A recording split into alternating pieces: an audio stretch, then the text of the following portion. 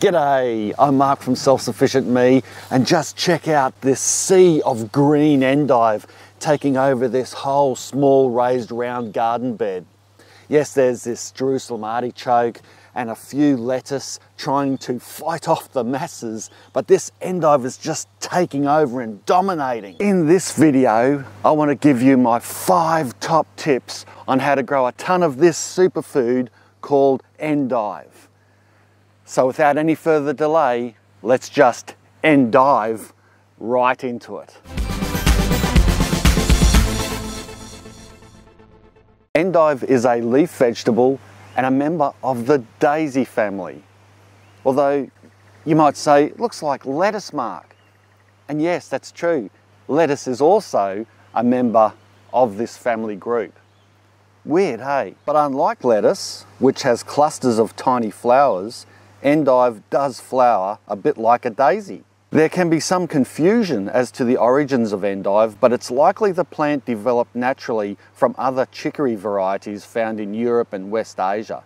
Other plants such as radicchio and Belgian whitloaf are closely related genus-wise. Endive is a real superfood and has very high levels of vitamin K.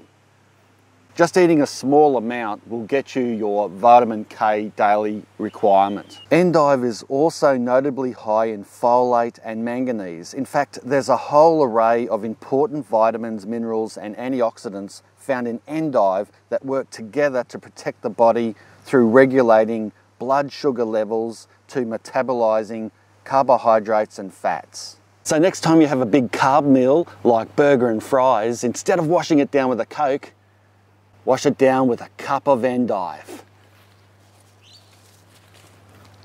It'll be much better for you. Tip number 1, planting.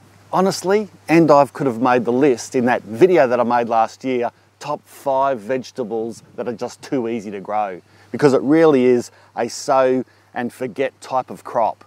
In a warm climate such as here, plant and sow endive during the coolest part of the year, like as we're coming into winter now, being in the subtropics. In a cooler climate, I would plant it in early spring, or in really cold areas, you can plant it through winter underneath a hoop house or in a greenhouse, and that could work quite well also. What I did here may well surprise you. Basically, last season, I grew a mixed salad crop in this bed of lettuce, spinach, celeriac, radicchio. I think I had a few dwarf beans and just one endive plant. That one plant's offspring is what you see filling this bed today. And all I did was let the plant grow out at end of season, die off, and then scrunch the dead endive plant's dried flower seed heads into the bed. Cover with a little compost and leave the bed rest until next growing season. Yes, you can also sow in seed raising trays and then transplant the seedlings out into the garden. As far as pests or disease goes, endive is pretty hardy, and if grown properly without stressing it, it should thrive, but watch for slugs and snails or rot spots on the leaves caused by fungi. These can all be picked off and managed by hand organically. In this bed here, I transplanted endive seedlings from more populated areas to fill gaps in the bed so that we had a more even spread of endive crowded in together. Which brings me on to tip number 2, crowd growing.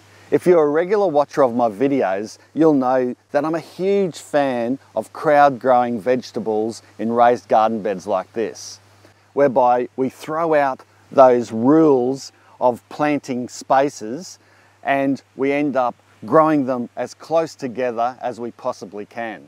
This natural method of growing actually works quite well for most vegetables. Crowd growing endive helps to smother competition from weeds, making less work for the backyard grower. It helps to protect the plants from adverse weather conditions because they're all cuddled together like kittens, keeping each other warm. And the competition from their peers for sunlight, water and nutrients grows tender, tasty leaves.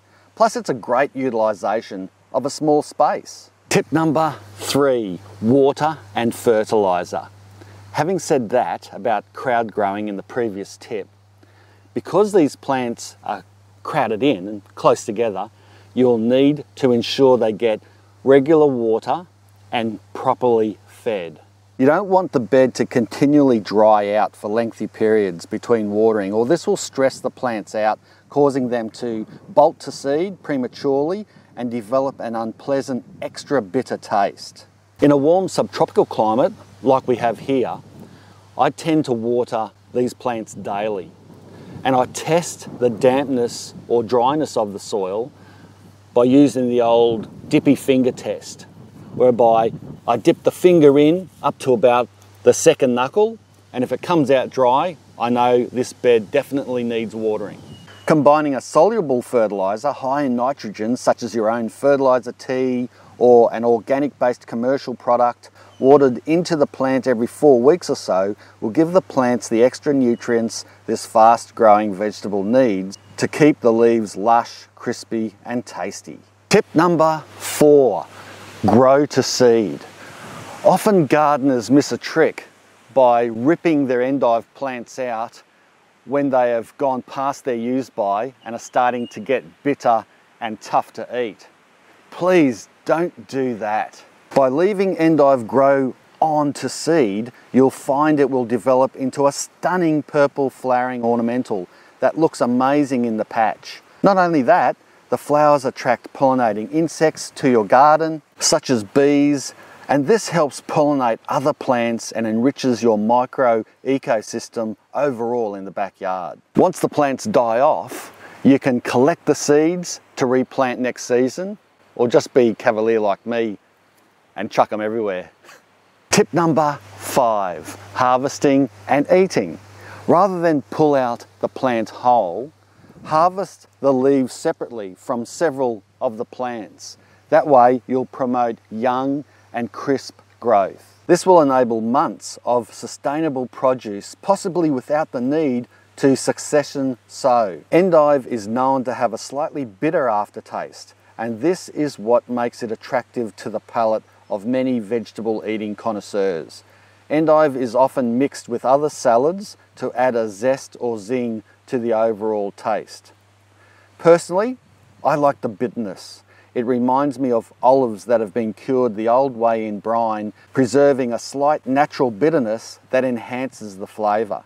My Italian uncle first introduced me to curly and spiny leafed endive salad on its own back in the early 90s, smothered in olive oil and vinegar or lemon juice with salt and pepper. Yummy! You may have also heard of blanching endive. This is usually done with a pot or a container placed over the plant, but also usually done with those hearting and broadleaf varieties of endive. The idea is the container or pot starves it of sunlight, making the end produce less bitter. Rather than using this pot method, I usually just harvest the endive young, and it gives a similar result. One final excellent quality of endive is how it can be used in both cold and hot dishes, either as a salad, mixed with hot food, or cooked like spinach or used in stir fries. Try shredded endive sprinkled with Parmesan cheese topped with a runny egg fried in butter. It really is a taste sensation to endive for. See what I did there? And that's it. Those were my 5 top tips on growing a ton of endive. Planting, crowd growing, water and fertiliser, grow to seed, harvesting and eating. Do all those things right and you'll grow a ton of endive just like I can. If you like this video, don't forget to give it a big green thumbs up. Also share it around. I'm on Patreon, so if you want to support me over there, that'd be fantastic. Don't forget to subscribe if you haven't already. And if you've got any other related tips to growing endive, please whack them in the comment section below so that we can all learn from them. Thanks a lot for watching. Bye for now.